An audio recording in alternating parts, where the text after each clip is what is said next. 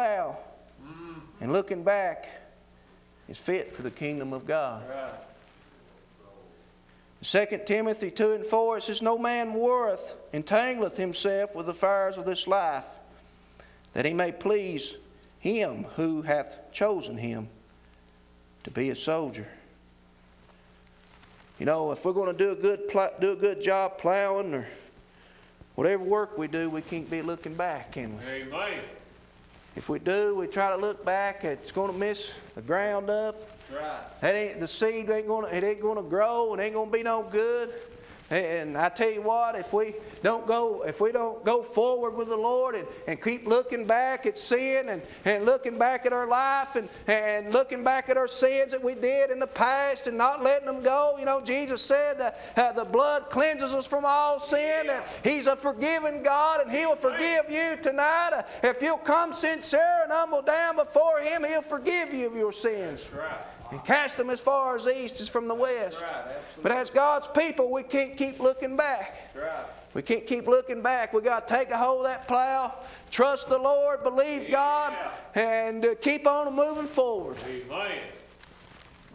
As He said, we're not fit for the kingdom of God. We can't be no use for Him if we keep looking back. Our witness ain't going to be no good.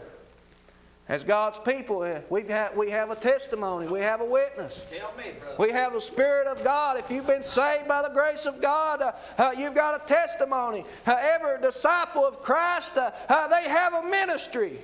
Bless Him, Lord. It's just not preachers, but we all got a work to do for the Lord. God has called us unto a good work. That's right. He saved our soul. He said, you are the salt of the earth. Yeah. The salt has lost its savor. It's good for nothing but to be trodden under the foot of man. Our influence is important. The life that we live, or some Bibles that only Bible that people is going to read. Is our lives. Yeah. You know, what testimony, what witness are we leaving behind? Bless Him, Lord. People. And our testimony is going to go on after we're dead and gone. You know, I'm glad that I had a grandpa that served the Lord and loved the Lord. I get to hear him talk about him and how he loved the Lord and the songs he loved to sing. That testimony lives on with me today, and that keeps me fired up. One of these days, I want to see Him one of these days. Yeah. And God and the Lord made that possible, that we could be together with our loved ones. Amen. Do you believe the promises of God today? The Bible says Abraham believed God. Amen. It was counted unto him as righteousness. That's right. He was called a friend of God Amen. because he believed God. That's right. I tell you, He said, no greater love than this, than a man lay down his life That's right. That's Bible. for his Bless friends. Him, Lord. People could only see what God has got in store for them. The things that God has got in store for those that love Him. You know, people, all they are concerned about is what they got down here in this life. The natural life, the material things of this world. The Bible says the earth and the works therein shall pass away. They're going to be burned up. It's going to pass away after a while. But those things of God is going to last throughout eternity. He said, lay up your treasures in heaven, where moth and rust doth not corrupt, and where thieves can't break through and steal. For where your treasure is, there will your heart be also. I hope your treasure is in the Lord tonight. I hope you give Him your life. And you know, He said He's got a mansion. He's got something good in store for you. He came to give life and give it more abundantly. You know, He didn't promise in this world that we was going to be rich in this world, that we was going to have new homes and new cars and $1 million. The Lord did not promise you that.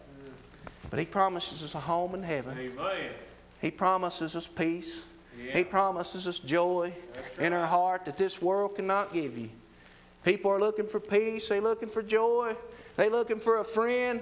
I tell you, Jesus Christ is a friend that sticks closer than a brother today. Yeah. And He loves you.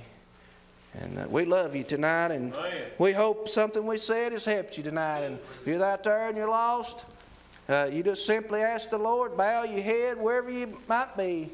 And I tell you, God will save your soul. If you're out there cold and indifferent, out of fellowship tonight, you're trying to look back in life. I tell you what, you can't look back. You got to take a hold of that plow and go forward today. If you want to be any use for the Lord, if you want to be a witness for Him and be a help to His cause, you've got to have to go forward today. But we're going to go to the Lord in prayer at this time.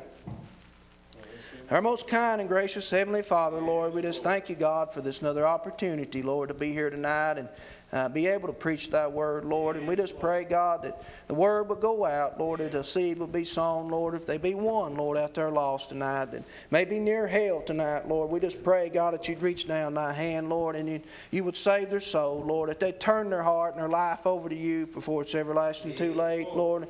Those, Lord, that may be out of fellowship, Lord, that they realize, Lord, that they need to be about Your business, that they need to be working for You, God, while it's day, while we've got opportunity, Lord, today to work for You, because Lord, we know, God, there's no promise of tomorrow, that we know that this life is just like a vapor. It just appears for just a little while and soon it vanishes away, Lord. And I just pray, God, that You speak to them. Lord, just watch over us, lead and guide and direct us. Bless each song that's sung, Lord. And just have Your will be done, Lord. And we love You, we praise You. In Jesus' name, amen. Amen. Thank the Lord for the preaching tonight. Amen. We've got these prayer requests that's been called in. Brother Willard Douglas.